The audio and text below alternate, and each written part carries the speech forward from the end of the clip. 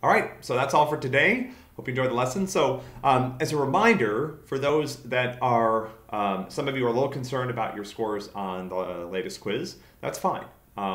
The reason that we do weekly quizzes in this class. So between quizzes and midterms, we got 15, I think it's 14 this year because we have one Tuesday that we're not going to have class. So we have 14 assessments. We're going to drop 3. That means you have 11 of these quizzes that are going to count towards your grade. Early on in the semester, if you look at your quiz score, you don't like it, make a change. It's not just going to magically get better. You're not, if you did a little bit, there's like one question you couldn't answer, that's okay, right? That might just improve. That might just be, bad luck. But if you've got a score that, you're pretty unhappy with, you really do need to think about making some changes to how you prepare to make sure that doesn't happen again. So please ask us for help. We're happy to talk about it.